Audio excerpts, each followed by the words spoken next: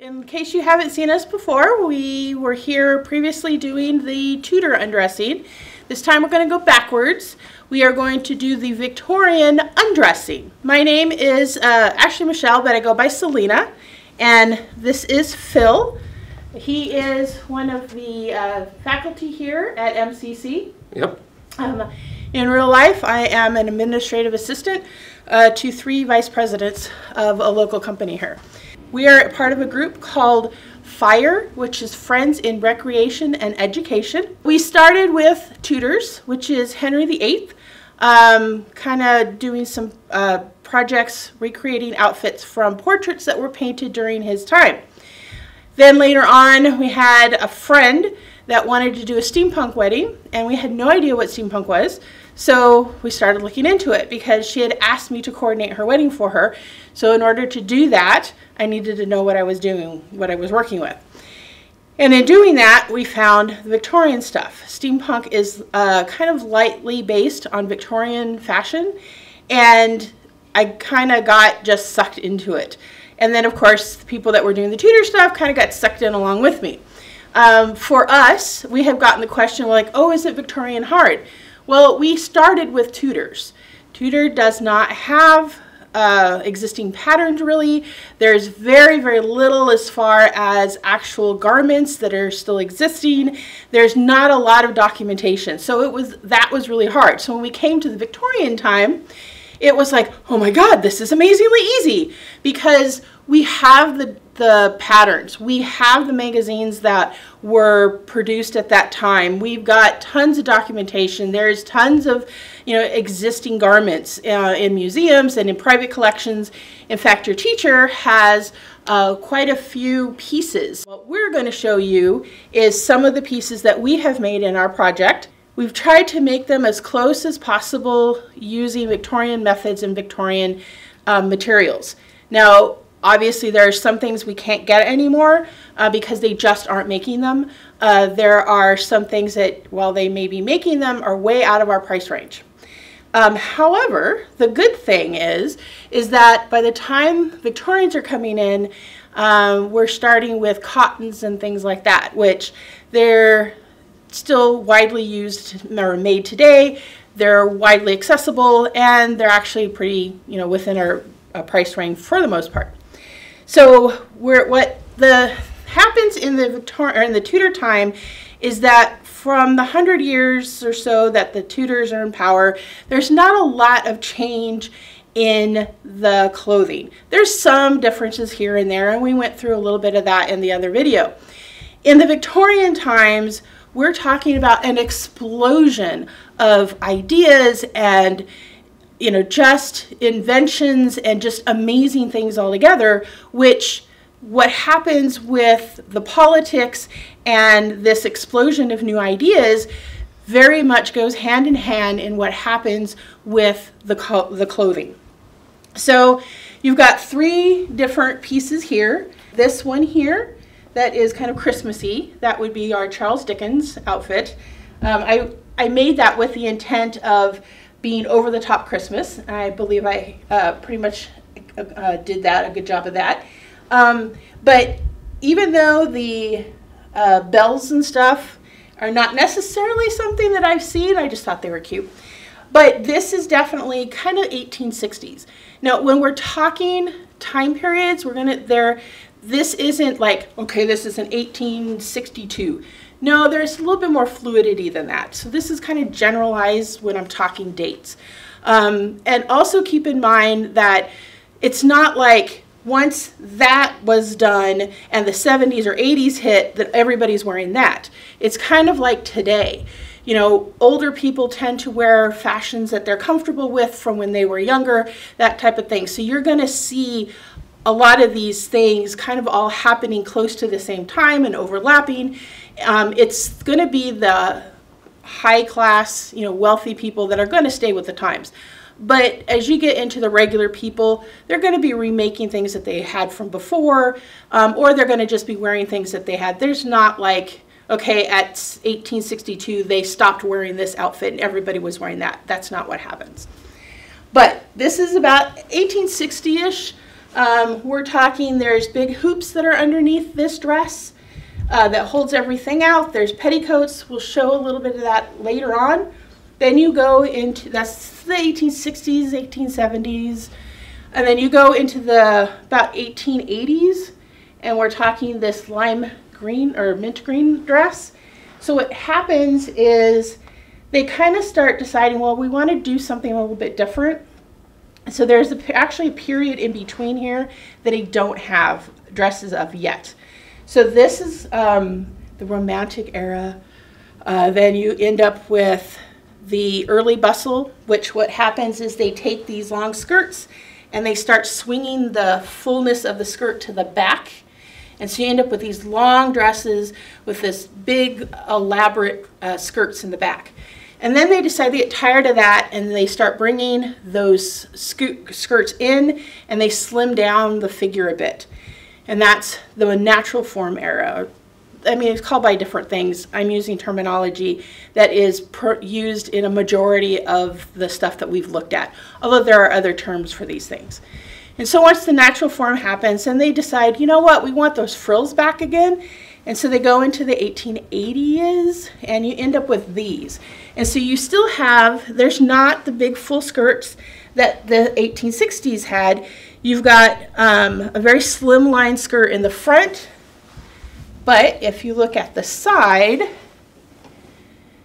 you end up with this poofed butt. And when we're going to undress this one, and you're going to see what's underneath holding all this stuff up. But you end up with this big poof butt, but you don't have a wide skirt. But you have all these beautiful drapings that happen in these skirts. And that's very much this late bustle period. And then by the 90s, they decide, you know what? We don't want the bustles at all. They get rid of the bustles and they go into this. This has no wiring in this. The petticoats all have it's called a horsehair braid that's in the flounces, and that holds all this stuff out. But there's no wires in this type of a thing. This is much more movable. You're freer in this. There's not cages in there. And by the 90s, you end up with women that are wanting to be physically active outside of the home now. So you end up with the bike craze comes out, that's just huge in the 90s. And that ends up with a large movement that happens with women's clothing. Now, the reason why we're doing an undressing instead of a dressing is because unlike the Tudor stuff, which was a lot more flexible in the change in a woman's body, we were able to get those onto mannequins. Well, with Victorian stuff, the clothing is very body specific. It is very fitted to a person's body. Like today's fashions are not at all fitted to us. You know, big t-shirts, big oversized clothes, it's not fitted. But we're in the Victorian times, we start seeing towards the end some industrialization, and you have these large factories that start making clothing. But up until the late Victorians, then you don't end up with that. Everything is made at home. Most of it's by hand.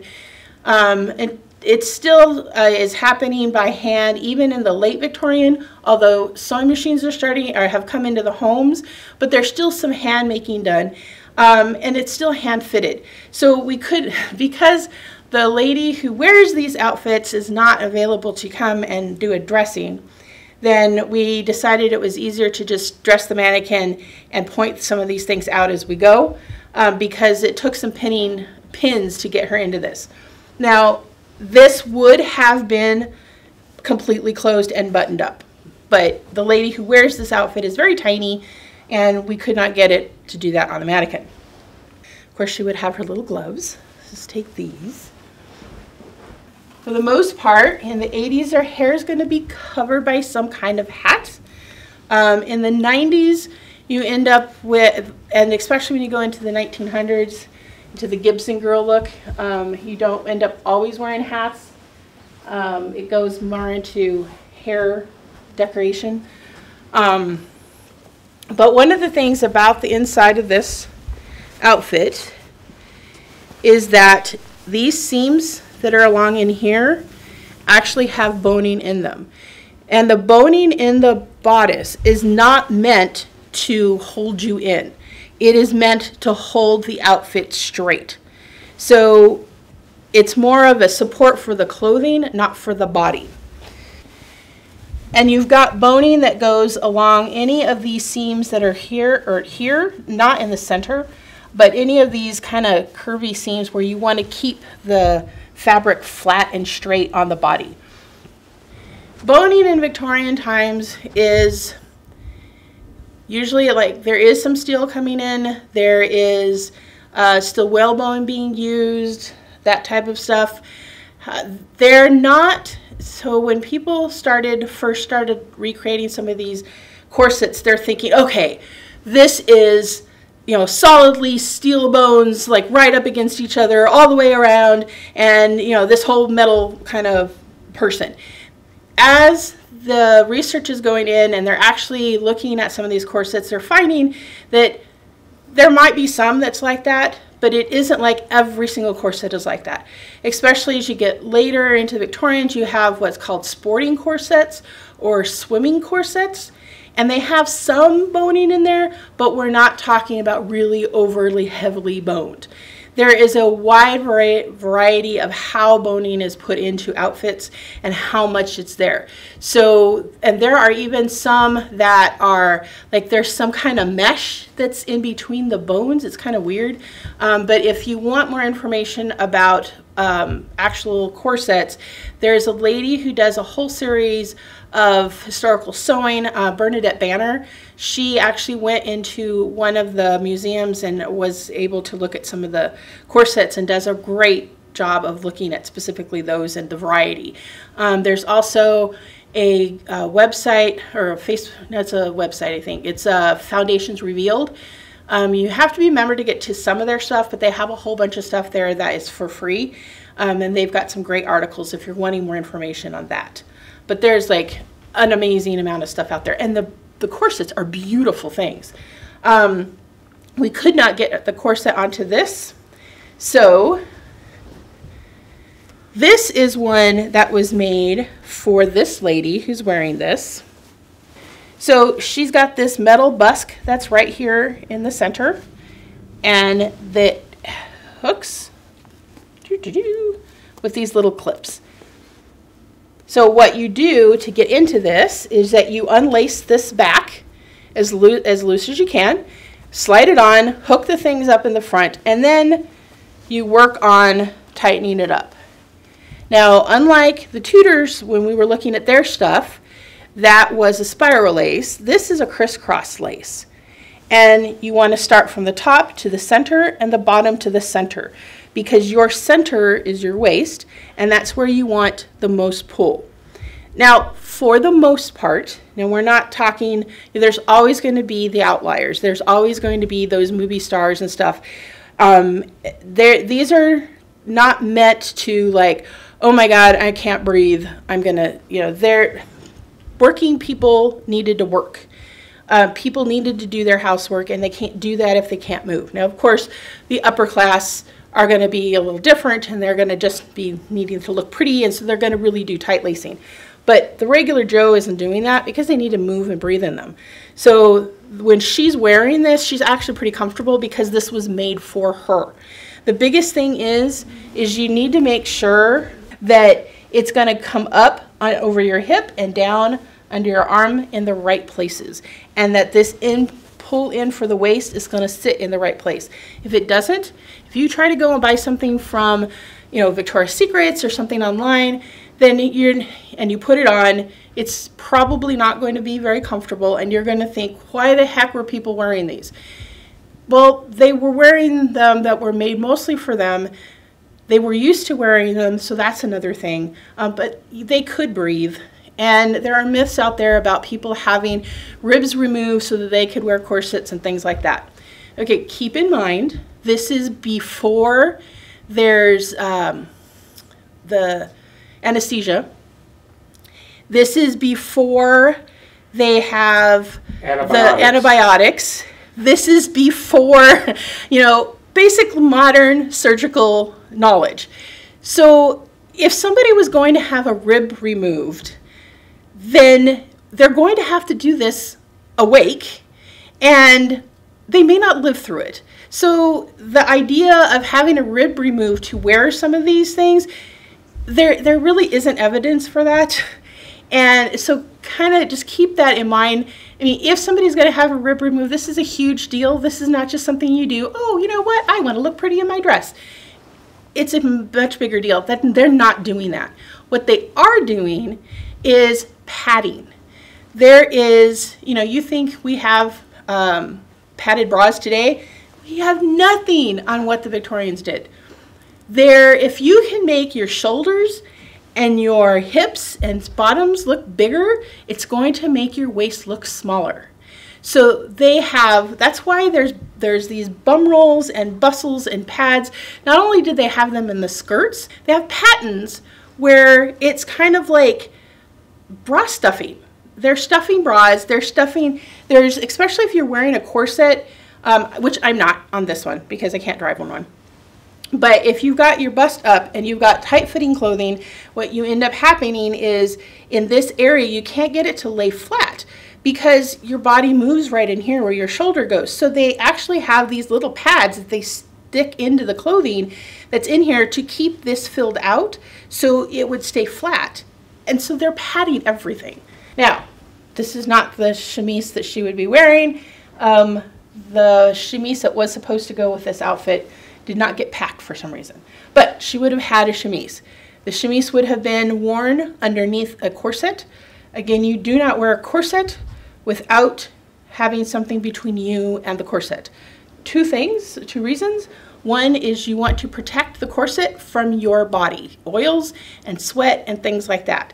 The other thing is you want to protect your body from the corset, because the boning that's in there and the tightening that happens, if you don't have a little padding between you and the corset, you're going to end up with sores underneath.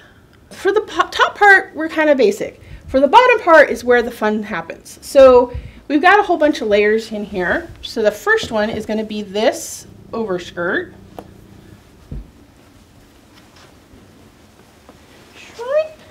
And pull this.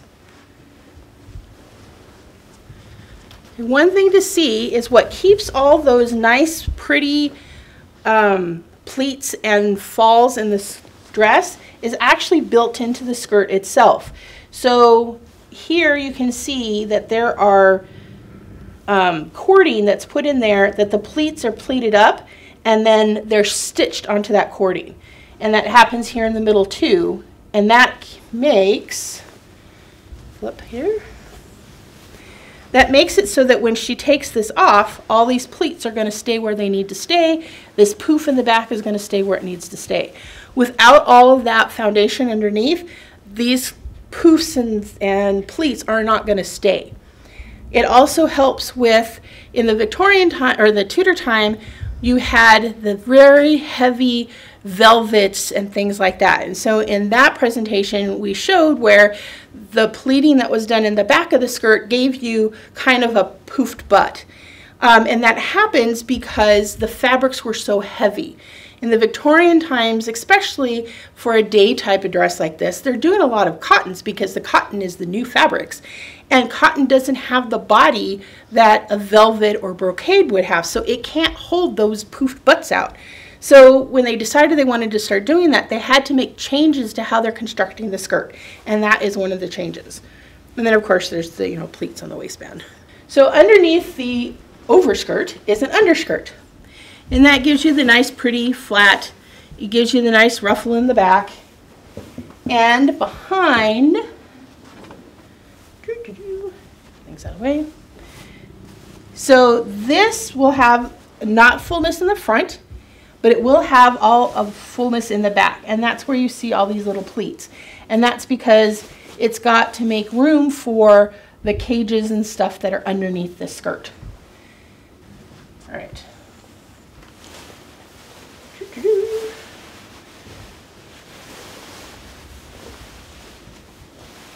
You're taller than I am. Yep. This is when it helps to have a tall guy here.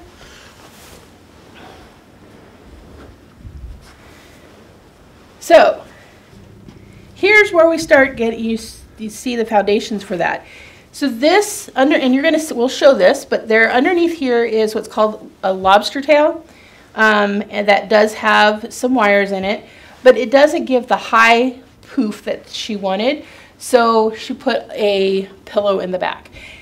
Period, they had a lot of them.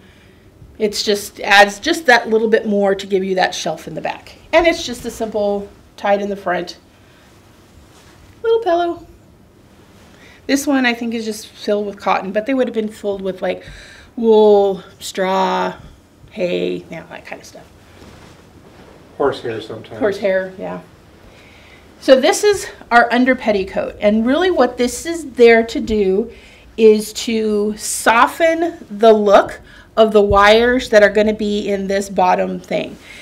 It also gives it a little bit of floof on the bottom. That's why there's the ruffle. But again, because we're going for a more slender look, you don't see, like you'll see here, this is a flat, whereas on the back, from about this center here all the way around the back, there's panels that are gathered into here. And that's just to help keep the bottoms of the skirt pushed out a little bit. And it's to give some softness to it, because what you don't want to see is the wires. So it's going to take him a minute to get this off. We had to do a lot of pinning to get this to work. But a lot of the underclothing is still going to be white. They had a few other colors, but it's predominantly white. It makes it very easy to clean, because white fabrics, you can put bleach and lay them out in the sun and they'll kind of naturally bleach. But we're still using mostly cottons. Not a lot of linen. The linen's kind of falling out of favor. It was really big until cotton started taking over, when we have the invention of the cotton gin, and then you have the plantations that are here, and cotton ends up being one of the big exports from the United States. And of course they encourage the use of it here, and they can do dyeing with it, and they can do some great things. All right, so this is a lobster tail. It is very flat in front. You see there's no boning or anything there, because we're not going for a round look. We're looking for a poofy butt look. And so it's called a lobster tail, as you can see, because it has ribs that go along in here. And it's got little things, so it kind of does look like a lobster tail, or lobsters. And it folds up. So the question we get a lot is, how do you sit in these things? Very easy, because this whole thing pushes up. So when you go to sit down, you just kind of grab the back of your thing and you pull it up, and it just kind of naturally will start doing this floof up anyway. And it's made out of, this is made out of wiring, but it's flexible wiring. So if you ended up sitting down flat, it's still going to flex a bit. So it's very easy to sit in these. Now, this is what is commonly used today in a lot of Victorian dressing. However, it is by no means the only thing that they had at that time. If you get a chance to look at patents, or even interested in that, they have tons of patents out there for different kinds of things, all to make the butt look poofed.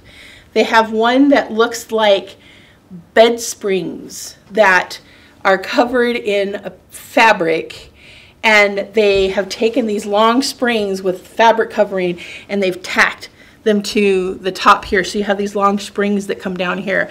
I mean, there's just some really wild and weird and wacky stuff out there. It's amazing. We use the lobster tail because that is an easy pattern to put together. It's an easy one to fit. There is a company called Truly Victorian. If you are interested in doing any kind of Victorian clothing, they have an amazing pattern catalog. They also, and all the patterns come with information about the time frame and when that outfit was worn, some fabric suggestions, that kind of a thing. They also have a very active online community on Facebook. So if you have questions, the lady who came out with Victorian patterns, she's actually on there quite often, will answer questions. There's also the Victorian dressmaker that is out of England, I believe. She's got a couple of books. She's got one book. She's got a second book that's coming out soon, which I can't wait. There's also American Duchess, if you're looking for shoes. American Duchess is an American company that makes reproduction shoes, and they do an amazing job. And they have some great videos and stuff too. So I would highly recommend those. But this is a truly Victorian. Actually, all of the pieces you're seeing are made out of truly Victorian patterns. They also do this great thing in that you fit your front and you fit your back separately. So especially if you're somebody who has a larger bust, you don't, if you say, okay, well, let's say I have 40 inches around. Well, for someone with a larger bust, most of that inches is going to be in the front part and not the back part. And if you're trying to design clothing and make patterns and do fitting, you want to keep that in mind, because your fitting you need more in front than you do in back. So just saying, oh, it's a 40-inch bust, okay, well, that'll work for me. Not necessarily. It may be too big in the back, because you don't need it back there, you need it in front. So just fitting things to keep in mind. But this is what's in the inside of this thing. And this panel here is what sits up against your back legs. And that is to keep the hoops from just pushing forward. You need something to be up against your back so that it doesn't just, slide forward. And I can show you a little bit of the inside. But it just has all of these little things here. These little lines are filled with wire. Now we used, it's called hoop wire, and you can find it now. They had it then too. In fact, if you see some of the pieces that your teacher has, it's a little bit different. It's a little thinner, and the stuff that was from period isn't covered in plastic for the most part. I don't think so. But the hoop wire you get today will be in plastic. It just means it's going to be more durable. So we just use modern hoop wire because that's what we could find. And see, it packs down really nice. Just folds up. Throw it in a little plastic container. All right, so then she would be in her chemise. The other thing she would be wearing is split drawers. So this is a pair of split drawers, or you might think of them as bloomers, and they're called split drawers because in the center they are definitely split. There's a hole in there. So the person who wore this, the first time that she wore this outfit for an all-day thing, she wore the split drawers, but she just couldn't go without modern underwear. And she quite quickly realized when she went to the restroom why you don't do that. So she has now, because that's another question we get quite a bit, is like, how do you go to the bathroom in these things? You don't take everything off. It takes a while to get on there. But it's with these split drawers, when you go for the toilet, they split. And so you can do what you need to do, and then you just stand up and walk away.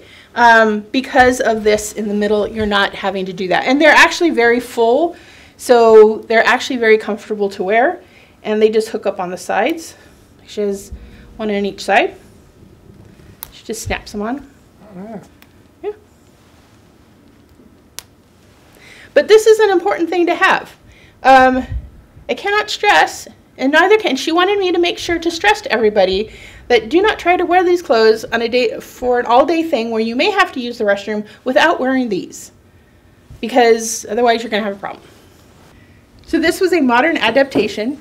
Now they do have them where they have the loop, and the reason why is the loop is that way you can take your hands out and you don't have to worry about it.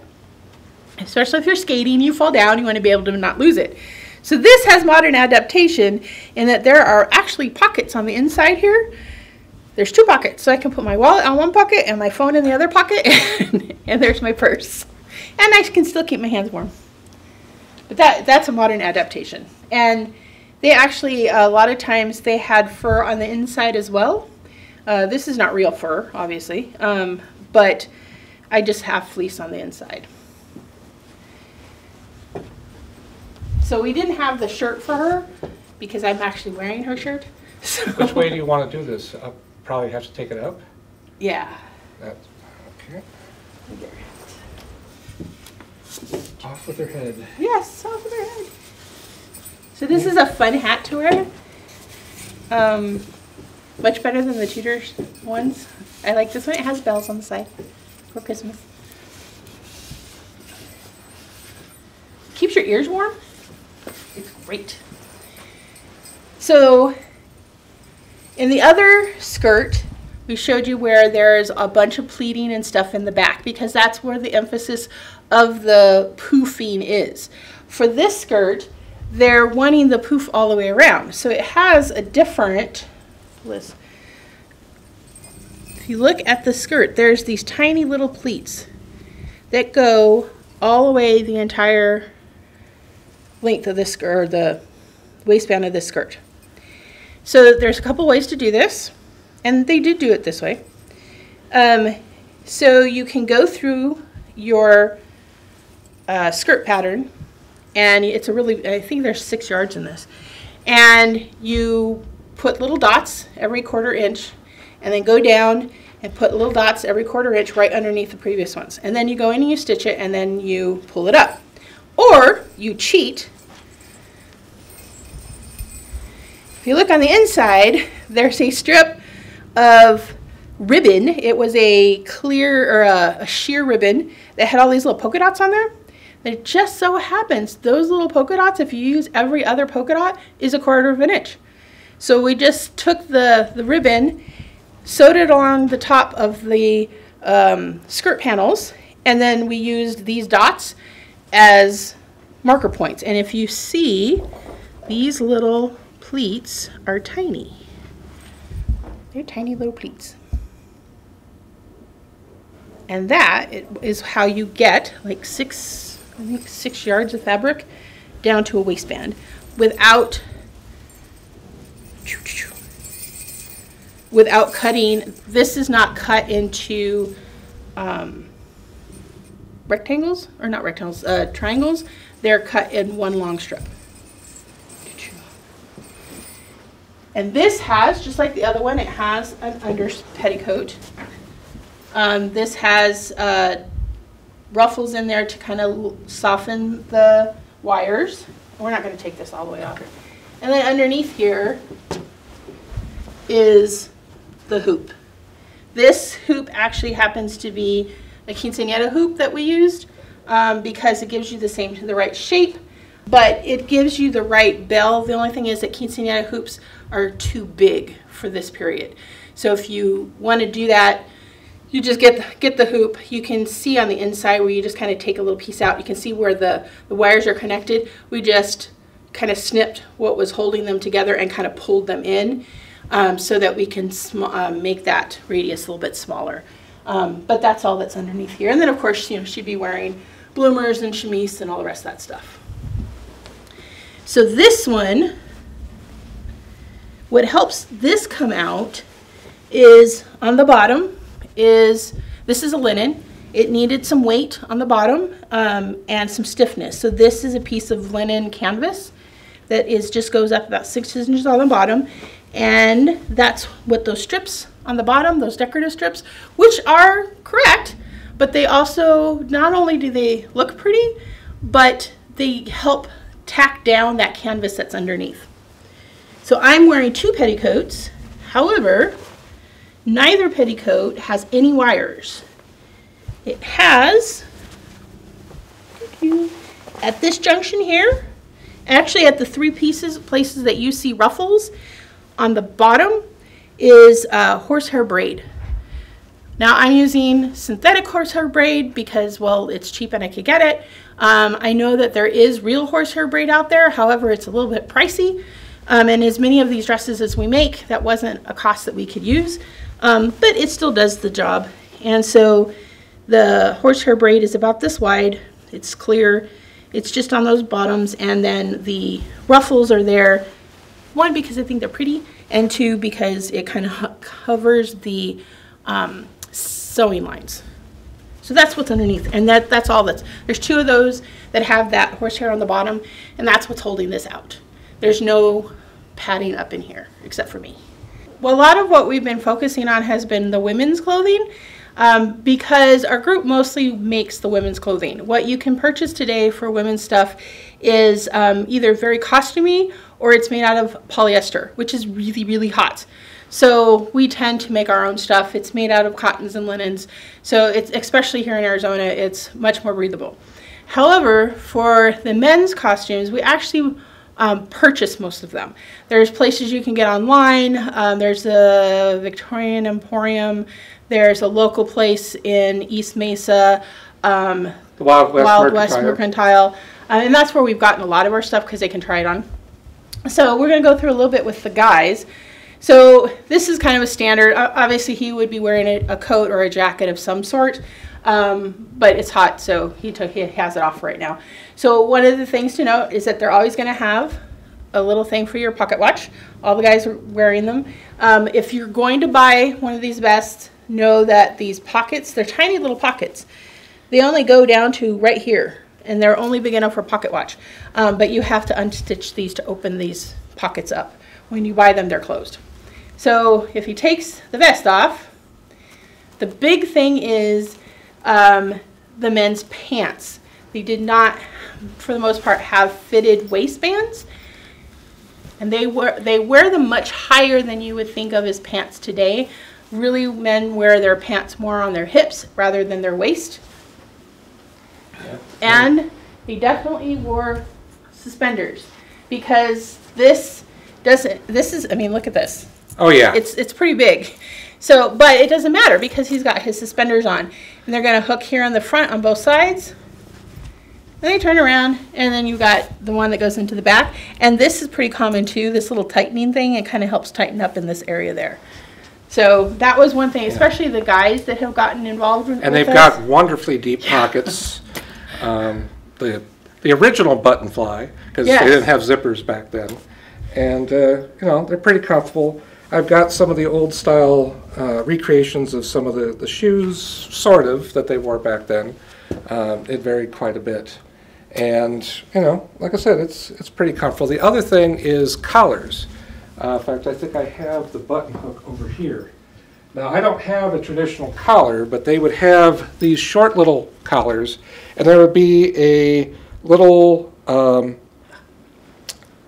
little button in the back, or a little eye hole in the back, and you would have a separate starched collar that you would then hook in back. This would reach through, grab the button, and pop it through. That would attach the collar, and then you would wrap it in here, put the jacket over it. So you had those nice big formal collars, but they weren't actually part of the shirt. They were a separate piece. I've seen a couple people wear them. I don't think I could, because to me it would just, but they do look very cool. And the collars look very much like what you would think of in a formal business shirt collar. You know, it's just kind of, you know, stiff collar with the little points on it. And part of the reason why making them removable is because, especially for men where they have the beards, that scruff hair, it wears on those collars. And so they can change the collars out when they start looking kind of ratty. And they could starch them separately. And they could starch them, and they didn't have to replace the entire shirt. They're just doing the collars. They did the same thing with cuffs too. They had removable cuffs that they could put on and off. Yeah. And that's why you have cuff links, because they kind of help get them hooked in there. And again, it's because your movement on your hands, that's where things are going to get dirty. And so they can take them off, replace them, and not have to replace the whole shirt. Yeah. And the fun part is, if you've ever seen one of the old Bugs Bunny episodes where he's basically messing around with a famous opera singer, and he has the opera singer keep a high note forever, and his clothing starts coming apart. I never understood until this, where his collar just flops out. It's like, oh, they actually used to do that. So Victorian studies have now helped me understand Bugs Bunny better. So where the Tudors, you see that poofy butt is kind of where you see that. Then you see it comes back again in the Victorians when you have the bustle periods where you see that poofy butt. Well, the Victorians are still around. Now the Victorian stuff has influenced what's called steampunk. And for those of you who aren't aware of what steampunk is, that's a general term for a whole lot of subgroups. There's diesel punk and western punk, and there's just a whole bunch of stuff. But what it kind of starts with is the idea of an alternate history. let's say in the Victorian times, you know, obviously electricity went out and we run our world on electricity. Well, at the same time during Victorians, as electricity was coming in, there was also steam power. So the steampunk is that, well, what if electricity didn't win out? What if the steam went out and we were running our lives by steam instead? And so that's kind of like where some of that comes from. Some of the first books are Jules Verne, 20,000 Leagues Under the Sea. Around the World in 80 Days with Phineas Fogg. Yeah, there's a bunch of those, and there are still steampunk authors out there. If you're at all interested in who those authors are, let your teacher know and I can get you a list of some of them. There's some great stories out there. But it's a way where modern people are reviving this Victorian fashion.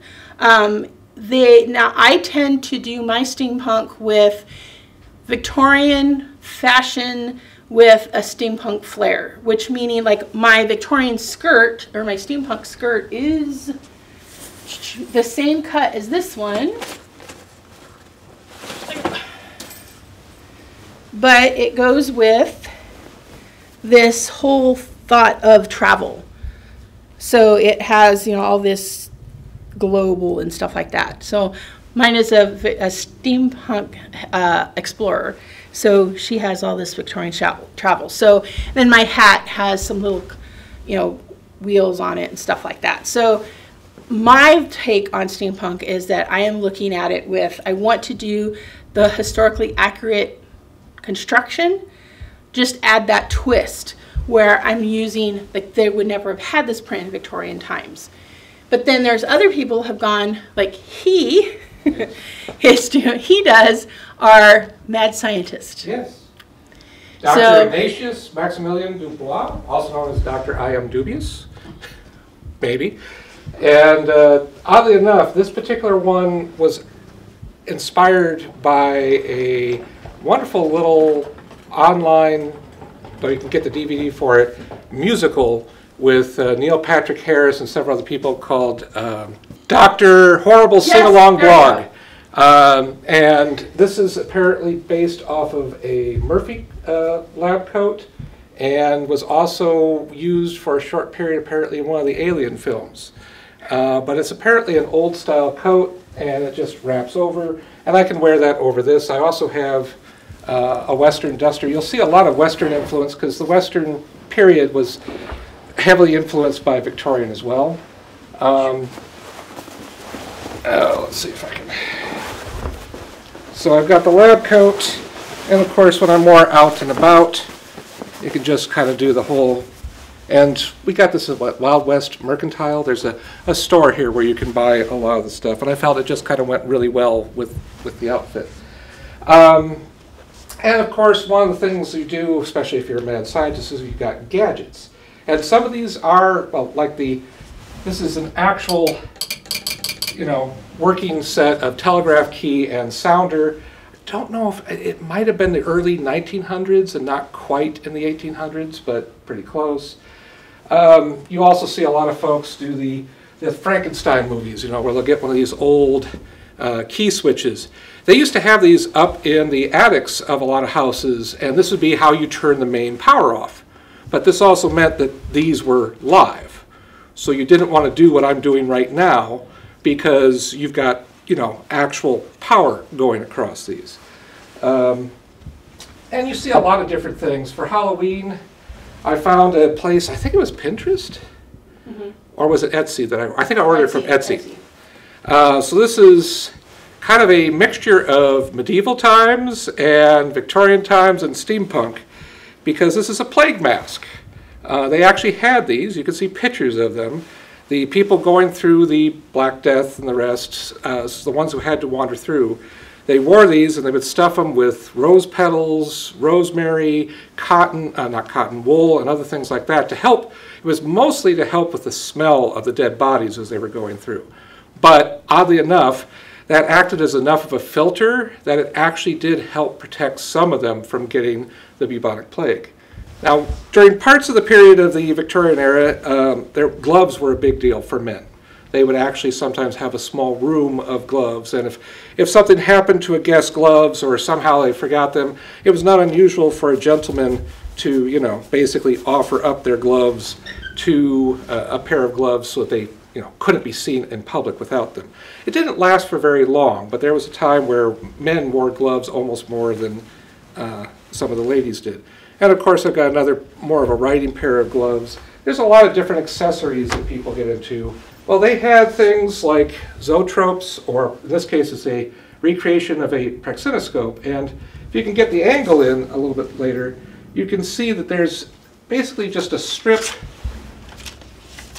of paper, and they did drawings in sequence. And when you spin this and you look at one of the mirrors here as it rotates, you see that, well, there's a horse running. So you could the real ones were a little bit bigger, but they basically had animations. Kind of cool. And of course, as it's steampunk, you have things that are powered by flame. Now this is a Stirling engine, a little recreation of it. You heat this up here, there's a glass tube that's lubricated with graphite. As it heats up, the air expands, pushes back, some of the air is pushed over here, and as this thing rotates, it gets to be pretty fast. This was not steam, it was just using heated air differences going back and forth. And you'll see people also have little steam models. I've actually got a couple of kits that I have yet to put together. And of course, you'll see a lot of goggles. This is one of the hats that I like to wear. It's almost bulletproof, though. It's really heavy leather. Oddly enough, I had to order this from a place in India on eBay to get the one I wanted. But yeah, a lot of people create personas. It's not all black, though there's a lot of it. You almost think like we're, you know, Victorian goths or something, but I don't see any white face paint or black, well, not much. I keep forgetting about Steampunk Giraffe. Yes. Oh, that's the other thing. There are folks who do music in the area. So if you ever look up online, Steampunk Giraffe is a very popular steampunk-based band. Spine has an amazing voice. Was it electronic? Just look it up. It's some amazing music out there. There's also a couple of others, something Park, I keep forgetting the name of the group. But they did a neat variation of Chitty Chitty Bang Bang with a really fun video on it as well. So it's kind of, I mean, you see everything. I've seen a steampunk Mandalorian, I've seen a steampunk Iron Man, this steampunk Wonder Woman I kind of liked, but you know. And there's quite a few. And they occasionally, obviously not lately, but they have events. One of the big ones is the Wild Wild West Con down in Old Tucson Studios. They get, I mean, other people show up, but the whole group goes there. Everybody's dressed up. I mean, I got to help, you know, as a mad scientist, I got to help the League of Supremely Evil Revolutionaries, loser, rob a train a couple times. We kept getting caught, though, by the sheriffs, marshals, and undercover good guys, aka Smug. Very silly stuff. It's fun. So while the Victorian stuff happened a few hundred years ago, the elements of it are still being used today, and you'll still see it. One of the things, if you're trying to recreate a Victorian look, is pay attention to the details. For example, I mean, the women wore a lot of these high neck thing with these little pins and these ruffles. That's something that happens. The watch that I'm wearing, if you look at it closely, it's actually to you would be upside down. But to me, if I want to see what time it is, I'm going to flip it this way, and it's right side up to me. However, if it was the other way around, then I'd have to flip it and turn it like this. So little things like that. Hair is a big thing. You know, wearing your hair just loose and flowy is beautiful. However, any time during the Victorian times, women, now children are different.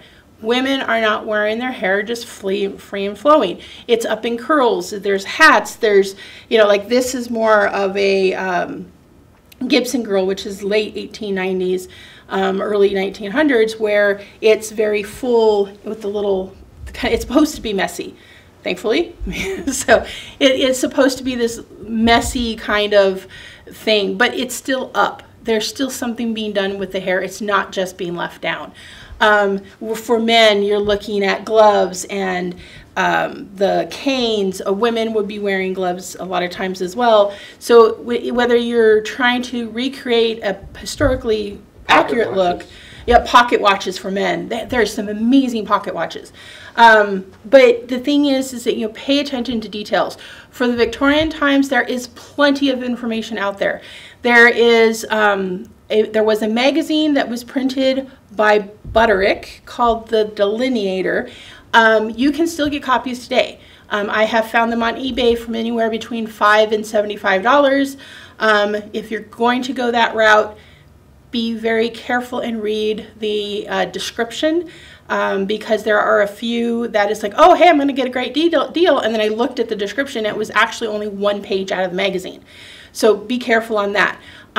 There are reproductions of the Montgomery Ward's and the Sears catalogs. At that time, those catalogs were like our Amazon Prime or our Amazon. You could order houses through Sears and Montgomery Ward's. You could all the way down to a shoe. So you can get those reproduction catalogs now, and you can see exactly what they were wearing because you can see what people were purchasing. There's so little change in the Tudors that we wanted to emphasize that there is a huge amount of change in the Victorians.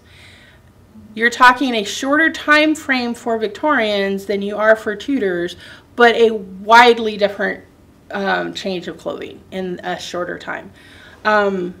There's a lot of reasons for that. You have printing presses that, now of course they had printing presses before. However, in the Victorian times, they put steam power with them. So the printing presses mean that they can distribute or they can make magazines and newspapers. And that gets out to the general public. There's also literacy in the United States is really pushed by the Department of Education.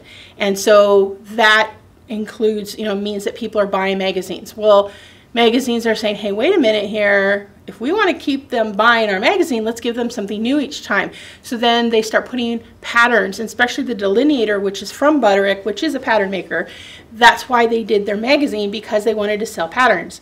And so there's patterns in there, and you can see the progression of what is being made. They're a little hard to read if you're not used to them, but you can see their actual patterns. And then there's cotton gin comes into play, and that means that cotton can be processed very quickly in large scales. So that means the cotton fabric production goes way up and the prices go way down. So it means that the fabrics are readily available to everybody.